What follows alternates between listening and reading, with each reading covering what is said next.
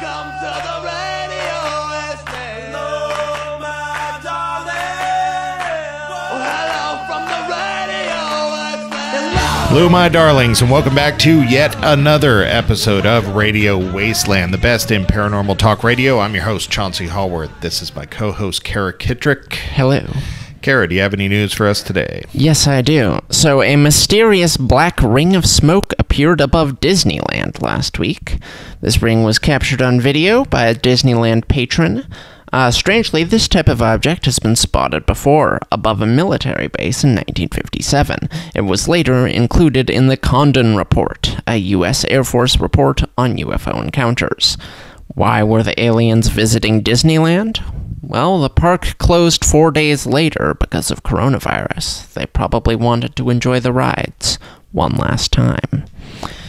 A spokesperson for the Chinese Foreign Ministry speculated yesterday that the coronavirus might not have originated in China, but rather have been developed by the U.S. Army, making reference to a popular conspiracy theory on Chinese social media that stated the virus could have come from one of the 300 athletes from the U.S. who attended the 7th Military World Games in Wuhan back in October.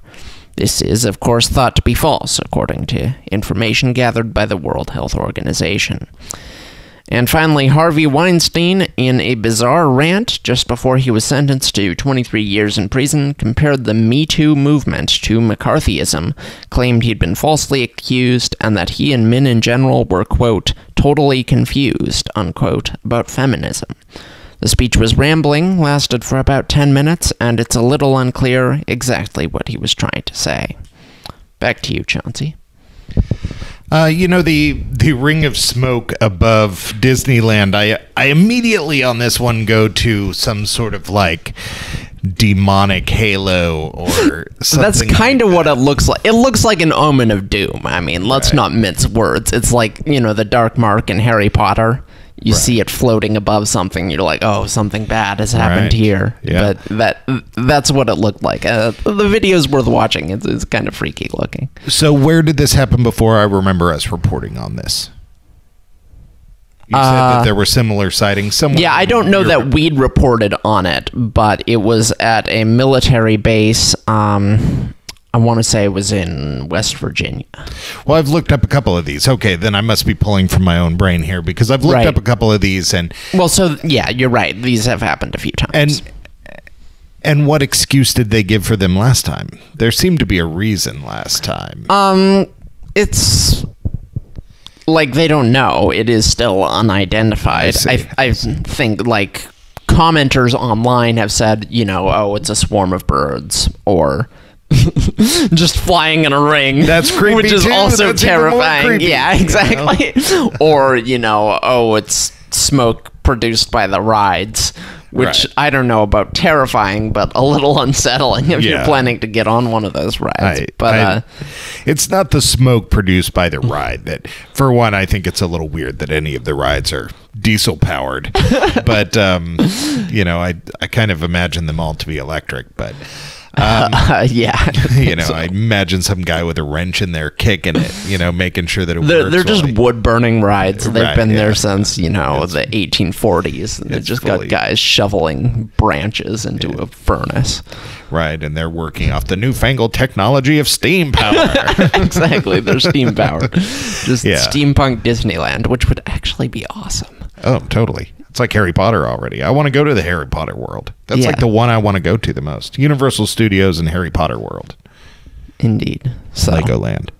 I mean, Harry Potter is kind of steampunk. It's got that sensibility. Yeah. It's, it's magic, not steam. But I guess that's how most steampunk actually is. Right. And that's how the exciting invention of steam power looks to people these days. Indistinguishable from magic. The steamboat can carry you down a river 20 miles an hour. Yeah. I don't think I'm getting away from possible rampant Satanism going on at Disneyland, though. It's possible. One commenter said that this ring had been sighted also like a few years earlier in Disneyland too. Right. So, are they doing dark rituals? Yes. Sacrificing a kid every couple of years. It makes sense. No one would notice. Nothing has ever made this much sense before. You're right. And honestly, I didn't even think of that when I was on the aliens kick, but some kind of physical manifestation of the darkness of Disneyland makes You're slipping, much more Kara. sense. You're slipping. I am. All right, Corona developed by the U.S. Sure, we've all entertained this. Delivered by athletes? No. I'm not going with that one, but we've all entertained that. The joke around here lately has been that coronavirus was made and put out by Amazon to secure a world of mail order shipping. Which I could believe, actually. So that's where I'm shockingly with plausible. Right, with that conspiracy, but I don't know. I mean, what's the term going around? The boomer remover.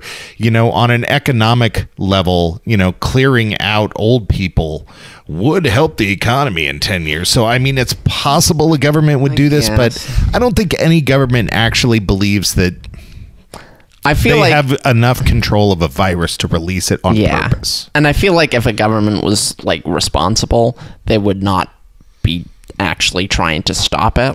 Right. They would probably be making a token effort to deal with the virus, but just doing everything they could in the background to make sure that their efforts are totally ineffective and the containment fails. Oh wait. Right.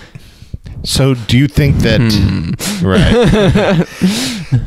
Was anthrax a virus or a bacteria? I think anthrax is a bacteria. I'm not an anthraxologist. I don't know. Because germ warfare with bacteria makes sense to me, but germ warfare with a virus just seems like you are poking the lion with a stick with a piece of Nerf on the end. I mean, it's kind of like martial arts with a hand grenade. I mean, right? There's there's no controlling it. Although there was that cool movie Equilibrium where they did martial arts with guns.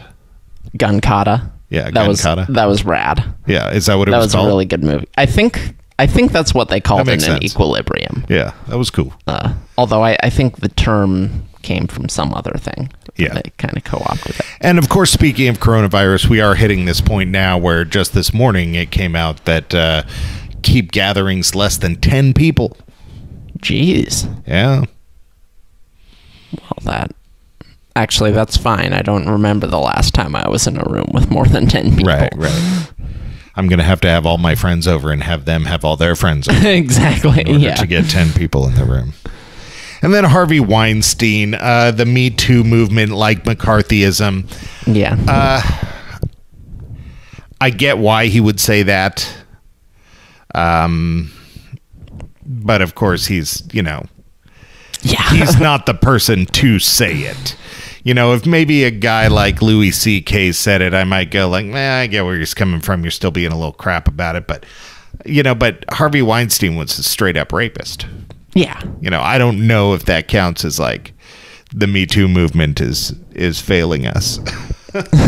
No, I think that counts as finally rich and powerful rapists are going to prison sometimes. Right. Like very few times, but still that's more than zero. So as a middle-aged white man though, I watch it go on and I understand why white men are just like, oh my God, because part of me feels that like, oh God, am I gonna get in some sort of trouble? The other part of me knows that I've been married for 16 years and there's no chance in hell that's gonna happen. But it's like here's to put it into this weird perspective of what could happen. I watched this show, I think I've told you this before, about like a child pornography ring. Okay. And this guy's home with his family and the feds bust in the door and they arrest this guy because he's got a bunch of child porn on his computer. Sure. His family leaves him. He goes to prison.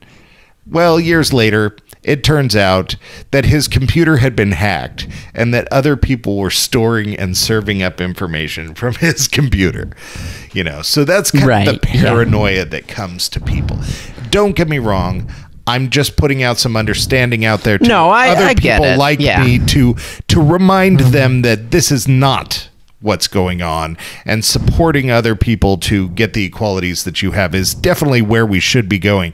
So having a little fear, it's not uncommon that doing the right thing can be a little bit scary. So, tighten up your pants and let's go. Well, whenever I'm like at the TSA or something, like when I'm trying to get on a flight or just whenever I'm around the police in general, I'm just like, what if I have a gun and I don't realize?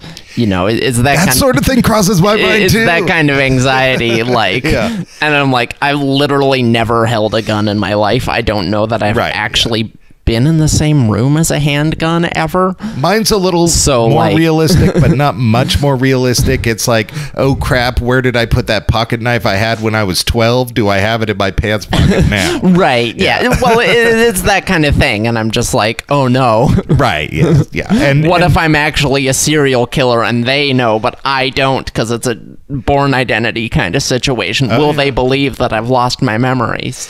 Well, this coronavirus situation right now is a prime example of how people can react when they're scared. Oh, absolutely. And the big thing in the news right now, they bought up all the freaking baby formula so that they can make cookies and bake bread while they're in. I mean, babies need baby formula. I'm adopted. My mom was not making any breast milk. I had to be raised on baby formula. There are a lot of babies out there who need baby formula. No, and these people who are buying it up, they're planning on making mac and cheese with it. Wait, what? No, seriously. Yeah, no, baby formula mac and cheese? As a replacement for milk. That's still kind of, I don't know. That's just weird. I mean, baby formula is not dehydrated lady breast milk. Well, I know. Although it is still gross, don't get me wrong. I'm just being squeamish, I guess. Yeah, yeah. But also, now is not the time. Now is definitely not the time. Baby macaroni. Right, yeah.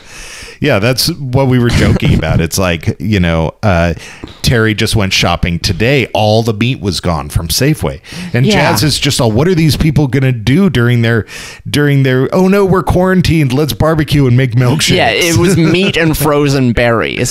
So, a bunch of, people on keto diets are totally buying up all the meat and just making themselves organic smoothies and just. Well, for those of you out there on a keto diet, beef. I can guess that one way to lose weight fast would be to get the coronavirus. That's probably true. So, don't beat yourself Although up. I don't know if it causes weight loss, but it might just make you too fatigued to do I think it causes lack of appetite. Does it, though? I think that's one of the things. You ever had pneumonia? Well, okay, no, I haven't. I have. And, I mean, you've had sicknesses that are like it, and it causes a lack of appetite. Okay, interesting. I didn't realize Just being sick in general makes you lay around and moan into a pillow. True. I mean, fatigue is definitely part of it. Right. But That's what I'm saying. There's not a lot of I'm looking at the gastroenteritis silver lining kind of here, thing. Kara. Okay, the silver lining on the it. coronavirus is, if I get it, I'm hoping to lose a couple pounds. Possibly all of them. All pounds. I'm hoping to lose all pounds. Or how many pounds is the human soul? 2.7 grams or something. I'm gonna end up losing that much. I forget. Yeah, you're gonna cut down your weight, just the weight of the human soul. yeah. The rest of me is gonna be there and dead and cold. Yeah, but then you can be an awesome poltergeist. That's true. All right, you're listening to Radio Wasteland. Coming up on break time. After that, who knows?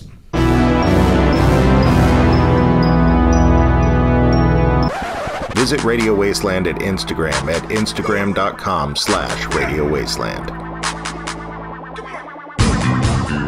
All right, welcome back to Radio Wasteland and our guest, Dr. Michael P. Masters.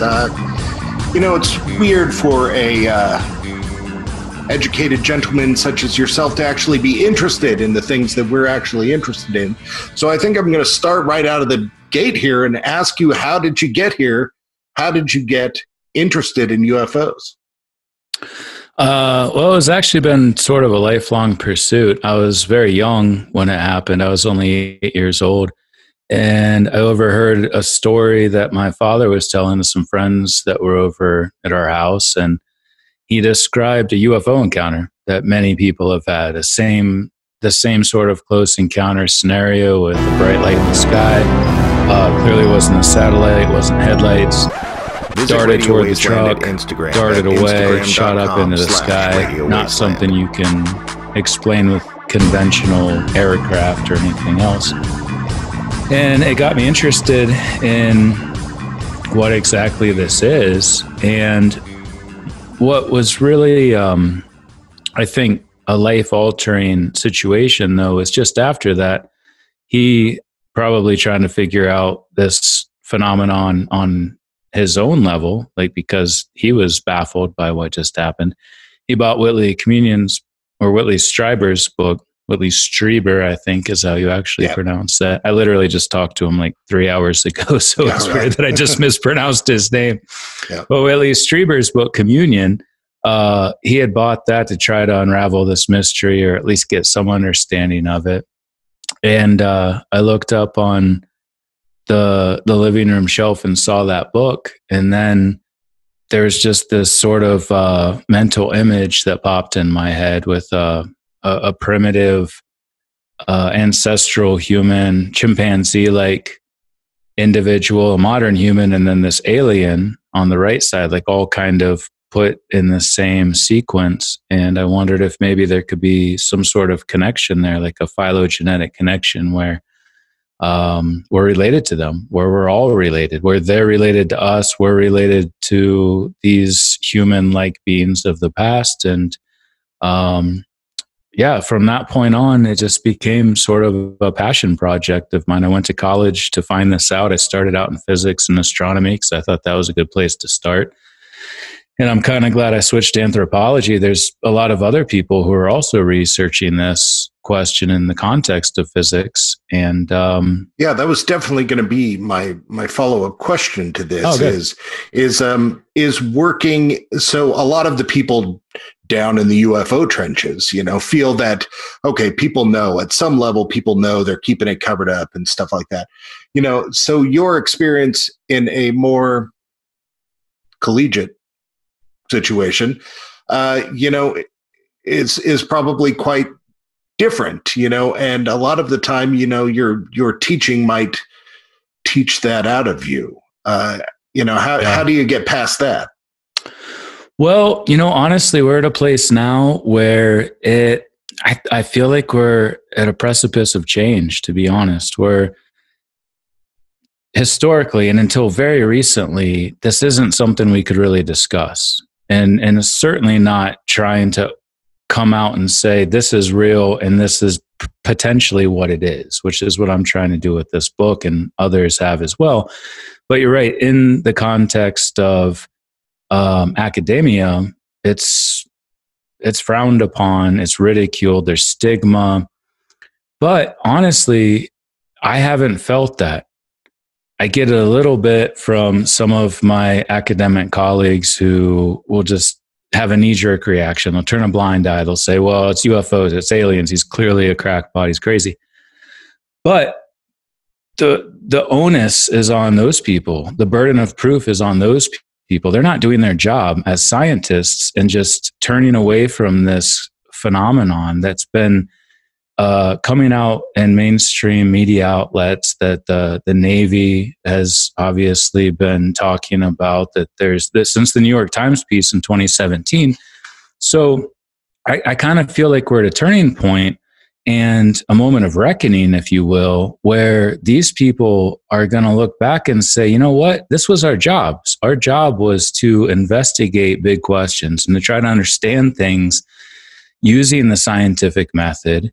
And I feel like they're failing society. I feel like they're failing the UFO community and people that are interested in this, people that are asking questions. I feel like they're failing science, to be honest. And so I'm perfectly happy to not only stick my head out, but also to call out my academic colleagues who are going to be high and mighty and say, well, no, we're going to stick to this arcane notion that this isn't real. And all the people that talk about it are crazy. We should all be talking about this. And I'm happy to get out there and stick my head out and try to lead that charge. And others are. It's not just me. There's a lot of other people doing this. Earlier, you mentioned your book there for a second. Identified Flying Objects, a Multidisciplinary Scientific Approach to the UFO Phenomenon. That is a large title to dissect. Can you break that up for us a little bit? You're right. I can't even remember it. I wrote the damn book. Well, I have notes. All right. I should keep notes.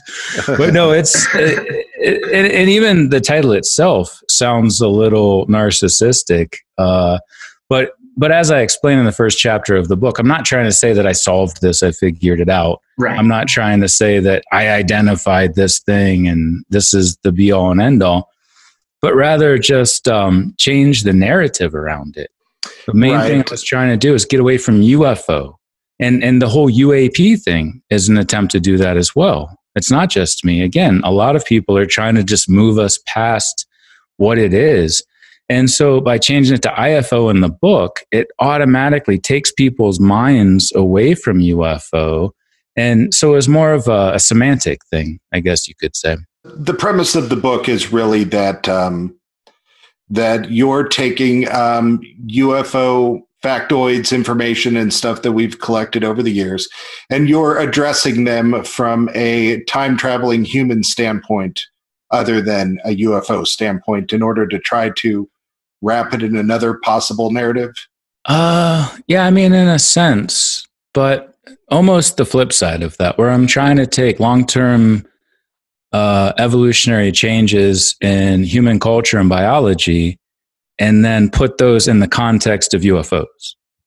So I do bring in a couple of abduction reports and reports of close encounters, but for the most part, it's really trying to just look at what's happened to us in the past. What are the dominant trends in human evolution, both culturally and biologically, that if they extend into the future, would make us look and act like these things that are commonly referred to as extraterrestrials or aliens. And one of the biggest things that I focus on, one of the most dominant trends in hominin evolution, is an increase in brain size, what we call encephalization, a reduction in facial anatomy, both the mid and lower face, which is known as a reduced prognathic face. And if those same trends continued, as they have throughout the last 6 million years, we're likely to have bigger heads and smaller faces, and specifically more globular crania, bigger, rounder skulls. And that's a more recent trend. That's just been in the last 200,000 years. That's one of the traits that defines humans, modern humans, anatomically modern, Homo sapiens sapiens. So if those same trends continued, we would look very much like these gray aliens or these Asian or Nordic looking individuals that are so commonly described in these instances of close encounters, and especially abductions, where they get a really good look at these individuals. So to answer your question, I mostly approach it from the context of long-term changes in hominin evolution, bringing in also astrobiology, astronomy, and the physics of time travel, which obviously needs to be addressed, and then just try to paint a holistic picture of how they might be us. They might just be us in the future, coming back to study their own past in the same way that I would as a biological anthropologist if I had access to that technology. Yeah, so part of it, as ridiculous as it sounds, is the argument I had as a kid, and that is, why do all the aliens across the galaxy on Star Trek look like people with weird foreheads? Yeah, and not just back then, but the show The Orville. Seth, what's his name? Seth MacFarlane. Yeah, same thing. And they all speak English. Right. They're all very Caucasian for some reason. Sometimes they'll throw in, the token black person or Asian person, but for the most part, they're just white people speaking English with weird. That's foreheads. what we know. We can associate with that, but that's not what anything. I don't even say people. There wouldn't be people on other planets if they had a different gravity, different distance from their sun, different chemistry, different coding system. They're not likely to have the DNA that we have or the RNA that preceded that. They're not going to look anything like us, let alone be able to communicate with us in our own languages, be close enough to us, to be able to find us and to come here and to be slightly more advanced. Like all of those things just scream future humans, if you think about it. I think another pop culture reference, as long as we're doing that, that's sort of pertinent to the conversation, is Absolutely. Interstellar, where it turns out, spoilers everyone, but really you all should have seen Interstellar by now. It's a great movie. By now everybody should. It's a great movie. at the end of the movie, these aliens who were helping humanity survive this environmental crisis the entire time, it's figured out they're us. They've just learned to manipulate space-time and, by extension, time travel, basically. So this is an idea that's floating around. Absolutely. It's been around for a long time. Yeah. And what was so cool about publishing this book is that I realized just how many other people have thought this for so long. And I never claimed that this is an original idea. I mean, it was to me as an 8-year-old. In that sense, it is original. But there's so many people that have been talking. It showed up in songs. It showed up in little clips in movies. There's people that have written papers about it. And that's because it makes sense. And that's because potentially that's what is actually happening here. So I'm building a case around this from my research, from my work as an anthropologist and the research I've done in physics and astronomy and astrobiology. But there's so many others contributing to this right now. Diane Tessman just published a book last month, I think, called Future Humans and UFOs, that lays out a case for this exact same thing. And it's been the same sort of lifelong pursuit for her as well. There's a lot of researchers advocating for this because it makes sense. So in a sense, what we're seeing is like a paradigm shift in the UFO community. Hopefully. I mean, at least something to bring into the conversation. And there may still be some extraterrestrial aspect to this. I'm not saying we should replace the extraterrestrial hypothesis, but we should at least consider this as a valid alternative to that, especially based on just how logical it is, how much sense it makes in the context of what people report. Yeah, Kara's pointed out several times on the show that if you're able to travel faster than the speed of light, you're able to travel through time. And that really one will not be achieved before the other one necessarily if it's a matter of speed. Right, they're the same. And we should probably talk about like the physics of time travel later. Absolutely, yeah. It's an important part. Other than the hominid resemblance, do we have any other information that really would lead us to this conclusion? I guess the research aspect of what they're doing to us when they get here, or what they appear to be doing. But, what would you say? Well, I mean, obviously people's individual accounts, their experiences, those should not be discounted, but it's not something we can count as evidence in a strictly scientific sense. Even, eyewitness accounts that holds up in court. That's something that is taken into account in the litigation process. But in science, it doesn't really matter what people see unless it's statistically, quantitatively observable.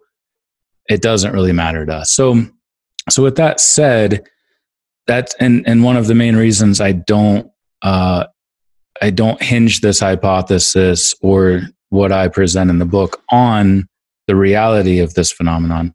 These people should be taken seriously, and especially how consistent their reports are and how similar they are across all of these different people. I get emails every day, sometimes 4 or 5 a day, from people that want to tell me their story, and they're so similar.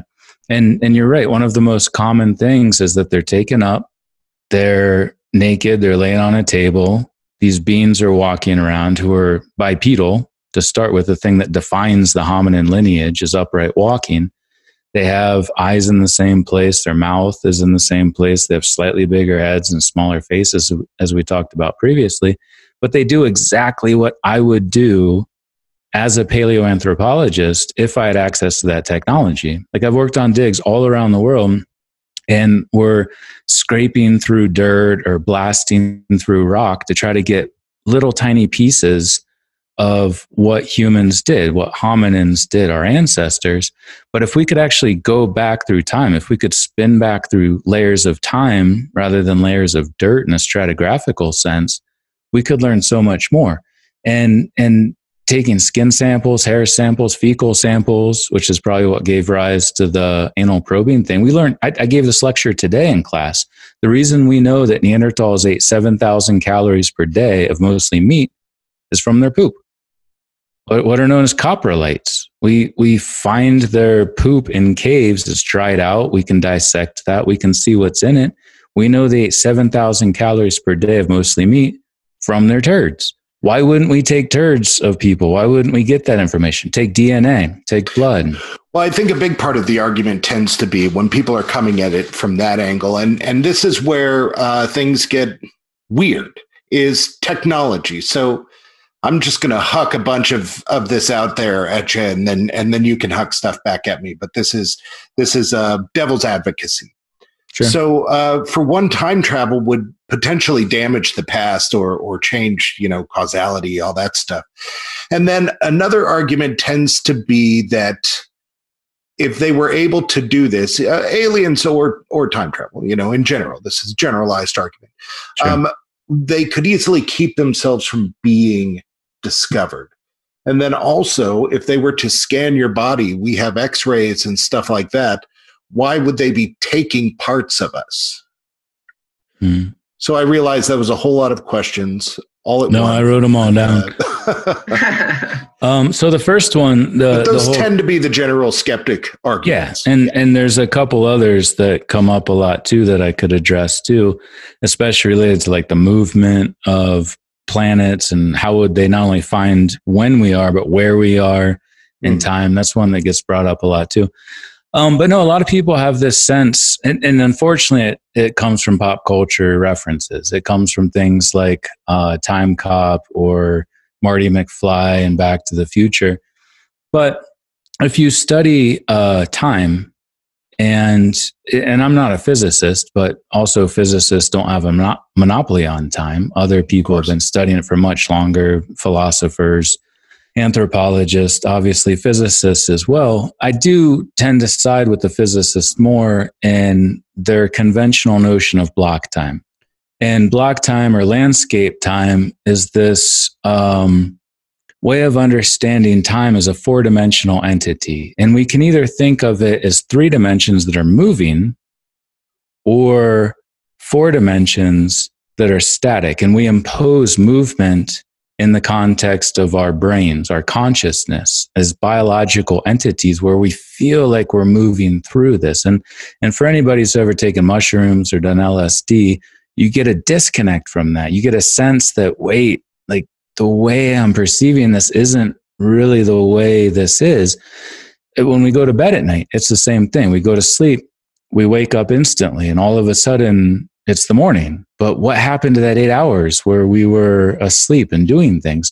So time is more malleable in the sense of our consciousness and in the sense of our perception of it and how we move through it as biological entities. But in the context of the physics of time, entropy and the movement through time, ever since Einstein published his theory of general relativity and specifically the 10 field equations that went along with it back in 1915, there's been numerous solutions to those field equations that have shown that you can create closed time-like curves by rotating a massive or highly energetic ring, sphere, or oftentimes disk that's able to warp space-time so that you can return to the past. So if it's not forbidden by the laws of physics, and if we've already kind of been discovering how we might do that with something that looks a lot like a UFO, a rotating disc-like craft, then it makes sense how that might be the time machine itself, how that UFO might be the thing that allows them to travel back into the past. And so even beyond the biological traits, the physical traits that we share with them, the derived characteristics, unique derived traits, as we call them in anthropology, that craft itself would seem to indicate that it's capable of bending space-time to the extent that it can travel to the past. So to get to your specific question of what happens, within the context of block time, there is no separation between past, present, and future. In the presence of a time machine, you can have the future a future cause create a past effect? We're used to thinking of things that happen to us. We have this thing that we do that creates an effect shortly thereafter in the future. But you can have the opposite take place. And if you went back in time, if you went back to study the past and you interacted with the past, we think of this like change that would happen.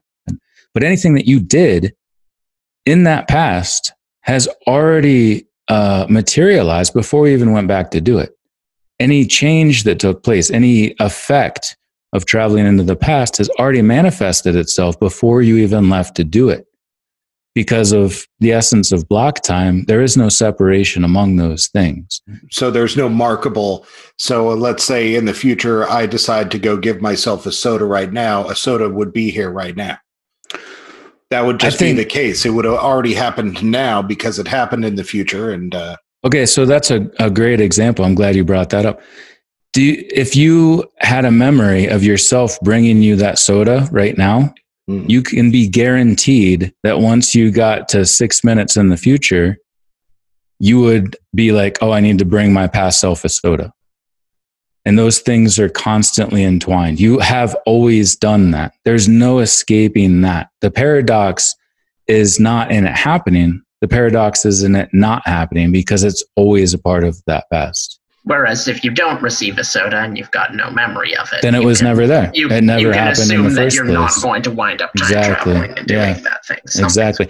But if that time travel does happen, say you meet yourself now, and not even in the context of 6 minutes later when you want a soda, but say 20 years from now, you meet yourself 20 years from now and you're older and you're like, hey man, what's life like 20 years from now? Are we still alive? Did we all kill each other? Did global warming, whatever. You can know for sure that 20 years from then, you will get in some sort of craft and come back to that time to tell yourself those things. You will have always done that because that moment is structured that way. There's self-consistency between those two different periods of time. And this isn't my personal opinion. This is the conventional notion among physicists regarding how we understand time, how it exists in the context of block time or landscape time. Okay. I think I can wrap my brain around some of that. Of course, you got to give me some time to digest that one. So how about the technology? The idea that why would they allow themselves to be seen or remembered or feel the need to cut a chunk of meat instead of scan us? Why so lackadaisical about tying up loose strings? I mean, I would ask a question to that question. Like, doesn't it seem like they go out of their way to not be remembered? They wipe memories. They pick people up in remote parts of the world, usually in the forest and places where people aren't going to see them. Like, it almost seems like they're trying to be very covert in their actions. And I'm not a ufologist, but just from talking to people and from reading reports, it always seems like they're trying to just get in and get out. If they came from a different planet, different solar system, they schlepped all the way across the universe, you'd think they would be like, hey, we're from this nebulae thing in whatever part of the universe, but they don't, which to me indicates that they're really trying to not be enumerated in some way. Right. But, given technological jumps in humans, if we have any reason to believe that these technological jumps are any representation of what happens in the future, just like we're saying with our body shapes and such, it would be that a future where I looked like a big-headed, naked little kid, that I would have some serious, mind-blowing, magical technology. Well, maybe. No, I'm. This is totally devil's advocacy. I don't know. I'm just saying that tends to be the argument. I don't think it is. I think you just made the point that, and they do have some crazy technology. They seem to be thousands of years in our future. Yeah, with their technology, likely because they're big-headed, naked little kids 10,000 years in our future. I didn't know I had to write that down. That was awesome, man. I wrote that down as you were saying it. But that would explain why they're big-headed, naked little kids and why their technology is more advanced, because they came from our future. Right. Yeah. Yeah. Well, I mean, that part does make sense to me. I actually only first heard the idea of this theory really about a year or two ago. I hadn't even really thought of the From fact where? that I'm they curious. were time travelers. I think we had some video on about this guy who was wrapped up in a hoax of some alien video saying that they were time travelers from the future. And Kara, do you remember this? It was an older guy, and I don't, but this has been floating around in Yeah, ufology. it's been around for a while. For a At while. least and of course, since, like, the I read 70s. Childhood's End, but I didn't put them together in this fashion. So being an anthropologist and studying their faces and their heads and the growth that humanity has had through our evolution, how far in the future do we think they are? Oh, man. Yeah, that's a tough question. The short answer is it depends on what they look like. Like if they look like you, then they're probably from a pretty close point in time in our evolutionary future.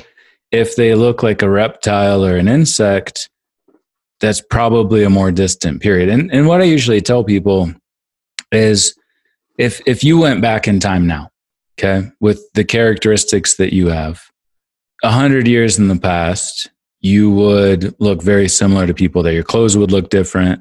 They'd be like, what is this thing that brought you here, DeLorean or a UFO or whatever? You go 5,000 years in the past, you still look pretty similar.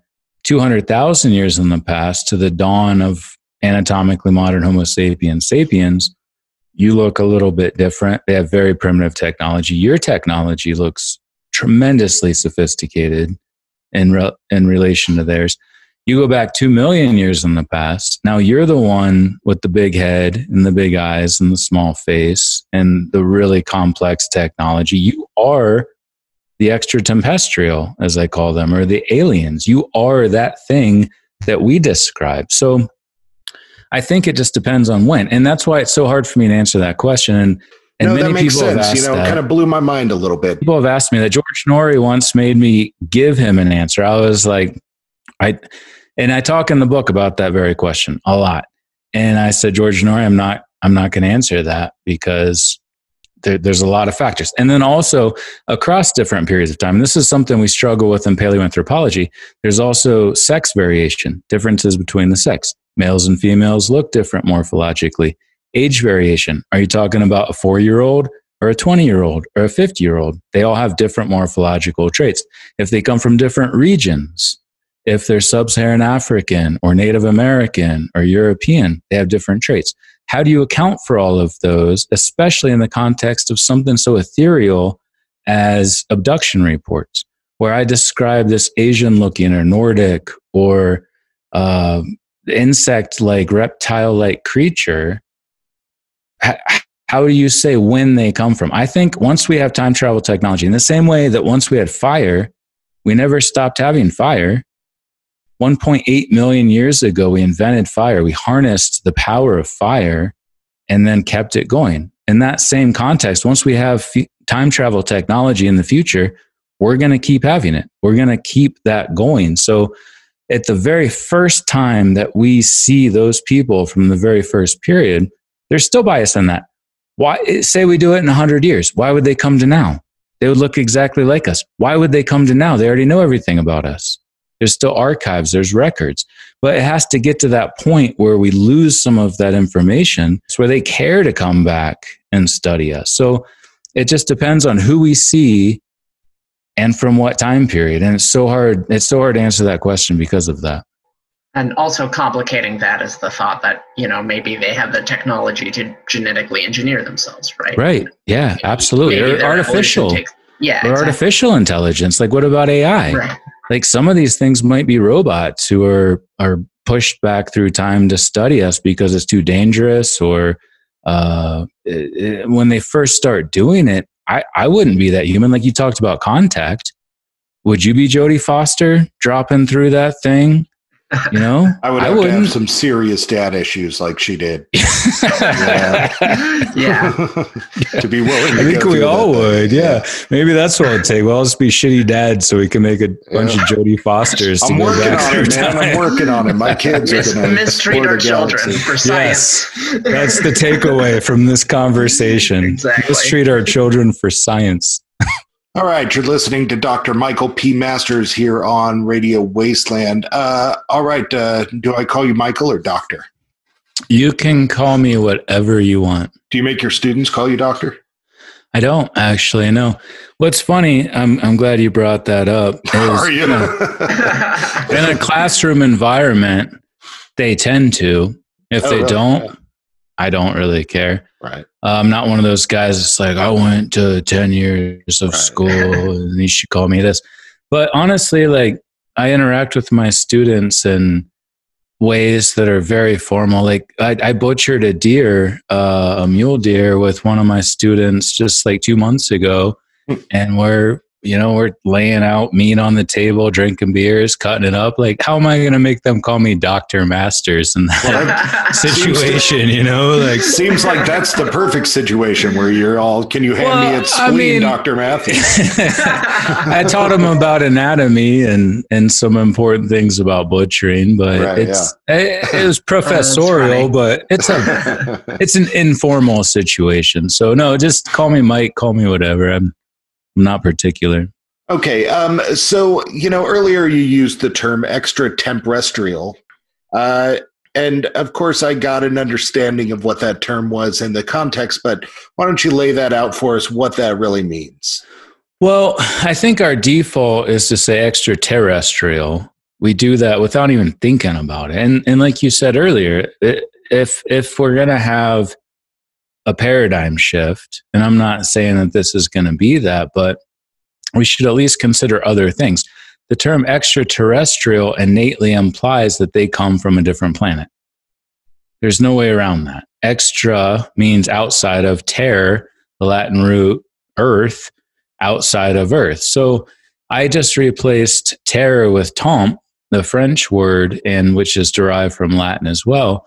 So outside of time, as opposed to outside of Earth. And you hear this on Ancient Aliens all the time. You hear this on anywhere. People just always say extraterrestrial. Like, that's what we're talking about. But for a paradigm shift to occur, we need to change the nomenclature associated with that. We need to have a lexicon shift to facilitate that paradigm shift. And I'm just trying to offer another alternative way of speaking about it so that we can hopefully have a different way of thinking about it. Of course, you don't have an answer for this question, but anytime we're talking about extraterrestrial, temperestrial, non-us, non-current us, the idea of motive comes along. Do you think that their motive is purely anthropological? Or, what is the motive? Yeah, you're right. And I appreciate you prefacing that question with that, because I can't know. I haven't met them. I haven't asked them. Of course, yeah. And it sucks because a lot of people have, and I haven't. So I'm a little jealous and spiteful toward those people. Hint, hint, any abducting aliens. Yeah, hey, if you guys want to come down and abduct me, like I could. But no, you're right. Like, why would they do this? And we talked about earlier in the show how a good part of it, at least from my perspective, would be that it's scientific, that they're trying to get information about our evolutionary past. But I don't think it's just that. I think there's also a time tourism component to it. I think it's also just an interest in what's happened in the past, and especially throughout different periods. Like, it's easy to think, again, once we have time travel technology, and it could potentially exist as early as 500 to 5,000 years in the future, why would they be interested in us? But there's a lot that can happen in that period. There's a lot that can happen between now and then where the records are lost, the information's lost, and they just want to come back and see what we were doing. But outside of that, I think there's a tourism component too. Like, who wouldn't pay a lot of money right now. If we had this technology now, who wouldn't pay to go see the pyramids being built, or Machu Picchu, or the first cave paintings, or any of those monumental or even benign moments in the past, just to watch people from whatever period you were interested in, the Nazis in Germany or anything. Like we're clearly obsessed with history, but what if you could see it? What if you could actually see it? And I think we would pay a lot of money to do that, so that the economic incentive might help drive time travel technology in the private sector in the same way it is now with Elon Musk and SpaceX, with Amazon, all the money they're putting in. Like in the same way we're doing that with space right now, once we get close to being able to do that with time, why wouldn't we? It might be the same thing where we're trying to Virgin Atlantic, trying to take people up into space to see the Earth from high above, or we just make our own rockets and then crash and die in the process. Yeah, we, you're right. We do often get stuck in what media throws at us. This world of every, basically a world that's not full of rich people wanting to do, time travel for money. We imagine that money is gone someday. We adhere to all these utopian futures that one doesn't tend to fall in. But sure, why not? I mean, even if you take money out of it, like all you really have to think is, are these creatures still going to have curiosity? Which is that's a good probably point. Right. And if they do, then they're gonna come back. Absolutely. Yeah, it's not just about how much money can I make from this. Like, we're still going to be interested in that. And as I talk about in the book, the most visited sites for tourism, which kind of combines the two things, like it's both money and interest, are Machu Picchu and Stonehenge and the pyramids of Giza. Like, that's where people go. That's where they visit to try to find out about the ancient past. So if you could just go there, if you could do it, yeah, you're right. Even outside of the money that's made on this side, there's still the demand side. It's not just about supply, but demand too. It's a really good point. Well, that makes me think, like, from a ufology perspective, like, where do UFOs usually, can we identify that sort of motive in terms of the UFO sightings we know about them? The only thing I can think of is that UFOs seem to be really interested in nuclear power plants. So maybe that's going to be the craze in the future. Like, well, I mean, and that makes sense too in the context of them being a product of us or not. And if we were to destroy ourselves, they don't exist. It comes back to that grandfather paradox thing. So obviously they have a stake in existing. The thing they care about most is probably existing in the future. And who knows, like maybe they shut down a nuclear base not far from me. I gave a talk up in Livingston. No, well, I did in Livingston, but Lewistown, Montana, right outside the Malmstrom Air Force Base. And they shut down that base. Why did they do that? Why would they care as like extraterrestrial beings?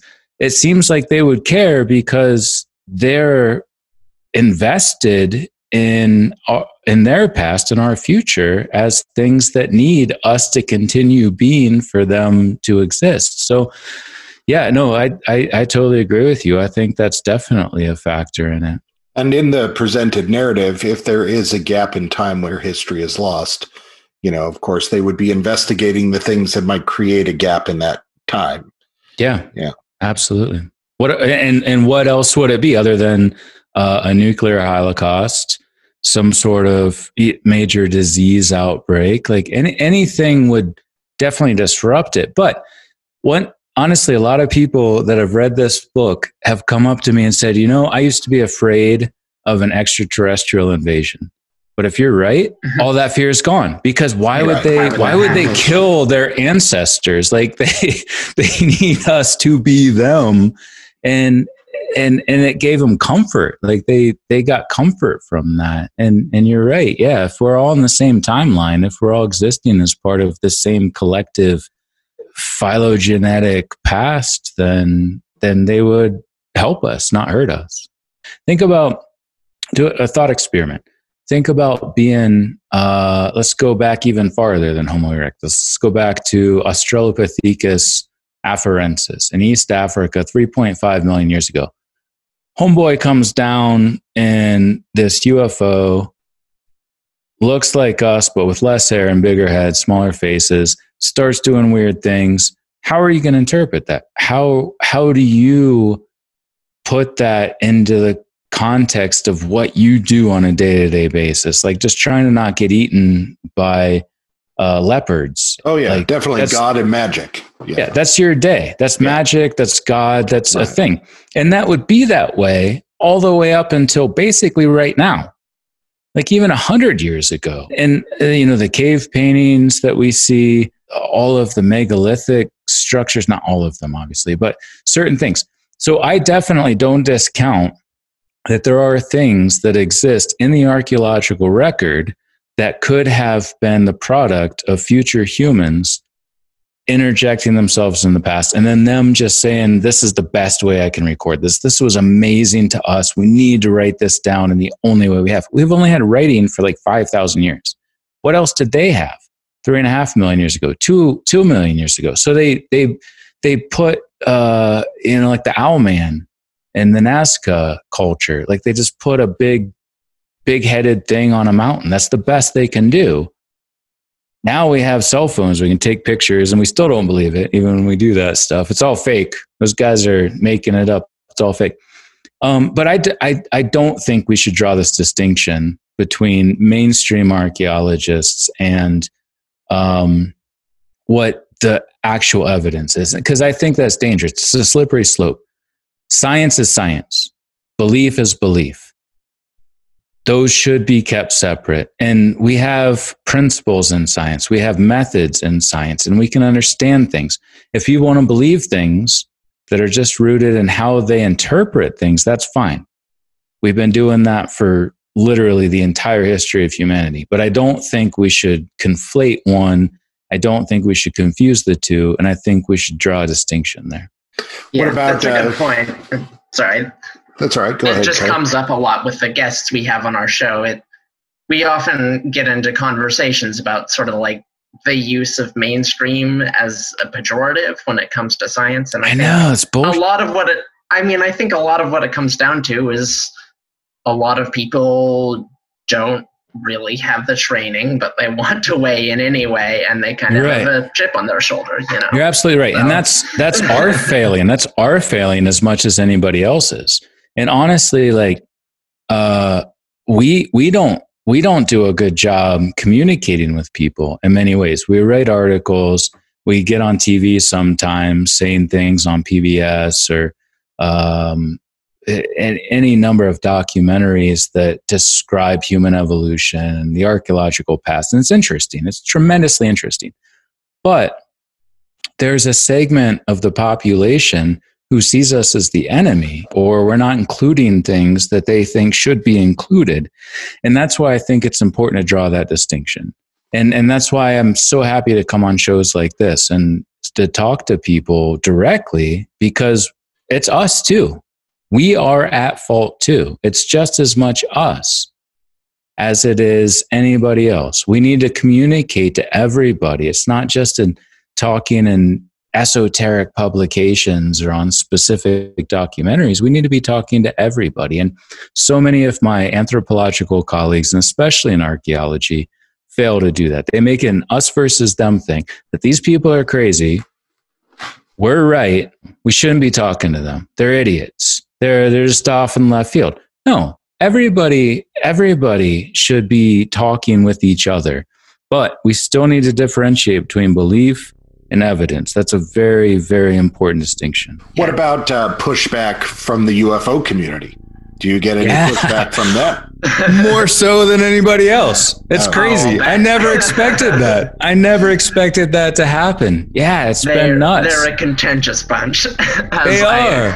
Suppose you discovered.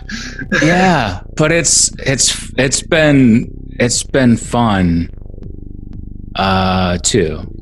He says with 1,000-yard stare in his eyes. Totally. I imagine abductees might people who feel that they went through a traumatic experience might have a pretty adverse reaction to telling them that what they believe and they've been trying to get other people to believe is different than what they believed. And I would guess maybe you would get some negative. No, abductees, quite the opposite. Abductees have been overwhelmingly like, yeah, this feels like what happened to me. Oh, really? It's the ones, across the board. It's been crazy. It's ones that I get pushback from are the dogmatic pragmatists who are like, it's the extraterrestrial hypothesis. And it's crazy. Like, people just want it to be aliens from a different planet. And that's fine. Again, I'm not saying, and I've said this many times, and I mentioned this in the book, I'm not trying to claim to have all the answers. I'm not saying that this is what it is, but this should be considered, and we should look at all of these abduction reports. We should look at long-term evolutionary changes and consider this as well. But many people, especially in MUFON, and I don't mean to call them out specifically, but that's the place where I felt it the most. They gave a talk at their 50th anniversary conference in Irvine. I've never felt more attacked anywhere than at that conference. And it's crazy because I didn't expect that. I thought, I'll go talk to UFO people. Like, I expected that from people in anthropology and physics and astrobiology, but no, it came from MUFON, and it came from people that are just, they're sometimes charlatans that just make money off of the extraterrestrial hypothesis. They've latched themselves, and we have that in academia too. I'm used to that. I've been dealing with that for a long time. And I realize you're not putting every MUFON person into that. No, you're just saying absolutely they're there. I love MUFON. MUFON is a great organization. I love MUFON. I was so honored that they asked me to speak at this conference. Jan Harzan, awesome human being. He's doing great things there. I'm not throwing them under the bus, but I just didn't expect to be persecuted so much. Not just there, but I gave a couple MUFON talks before too. And maybe it's just that's where the extraterrestrial hypothesis exists as a thing that people defend. I don't know. Like, that's what it's always been. So maybe I just tapped into some sort of like vein of defense that I didn't realize exists. But no, I'm so glad you asked that question, because I felt more persecution from individual, not MUFON, not the organization or specific groups, but individuals in the UFO community than I have from my scientific colleagues, which I never could have predicted 12 months ago. Sad to say that doesn't really surprise me after, talking with people are people, and they have their opinions, and they get very emotionally invested. Well, we talk to our guest William Pullen all the time about. He's always talking about the tribalism in the UFO community, especially between nuts and bolts. That's the perfect way of putting it. Yeah. But in a sense, I'm also glad it exists, because healthy conversation. How else are we going to learn if we're not all debating every little detail of everything? And I there's like a whole UFO Twitter community that I just kind of had to like step back from, because it gets intense. You know, there's different Facebook groups that I interact with, but there's just so many people that are so opinionated about things, and just like, if you're not on board with me, then you're wrong. But that's not what this should be. In the same way that I call out my academic colleagues for not doing their jobs as scientists, to be asking questions and investigating testable hypotheses, aren't we doing a disservice in the UFO community too, by just instantly throwing up hands and saying, no, you're wrong because I believe this?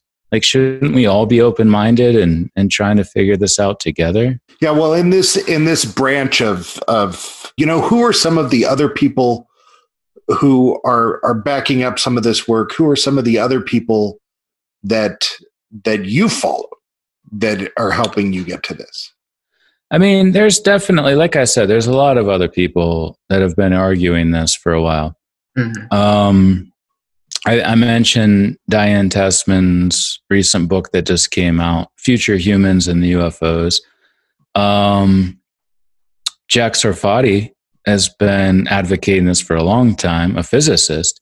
And actually, I'm really glad that I went the biological anthropology route, the human evolution route, because there's a lot of physicists that are actually talking about that. Rich Hoffman, I was on Coast to Coast AM with George Knapp a few months ago, and I started out the show, and then Jack Sarfati came on, and then Rich Hoffman, all three of us, as it turns out. And I didn't know this until I was on the show, and then I walked out of my office and listened to the rest of it because it was live on radio. All have been saying the same thing, but from very different points of view. So to listen to that, and for George Knapp obviously is a legend, he's awesome. But for him to put together this show that starts with a biological anthropologist, a physicist, and another scientist who have all been talking about this for so long and make the case without knowing each other or even on, was amazing. It was so cool to be a part of that. Unfortunately, we're here at the end of our time with you. I'd like to make sure that our audience knows where can they get their hands on your book, and specifically find out more about you and what you're teaching. But let's start with your book. Yeah, the book's on Amazon, obviously, and other places. There's an audio book, an ebook, and a paperback. But as far as what you specifically said regarding events and other things, my website, which is a stupid name that I never should have even made a website based around, as it turns out, it's just an abbreviated version of the book, IDFLYOBJ, idflyobj.com. I thought if I shorten it, then I don't have to, nobody has to type in anything anymore. That was such a 1990s mentality. Like, we can all just Google stuff. So honestly, if they Google anything, it'll come up at this point. Well, it's been a lot of fun having you on. It was definitely a topic that was new and exciting for us. So we had tons of questions, and we really appreciate having you on. Yeah, it was great. It was great talking to you guys. I appreciate you having me on. Thank you.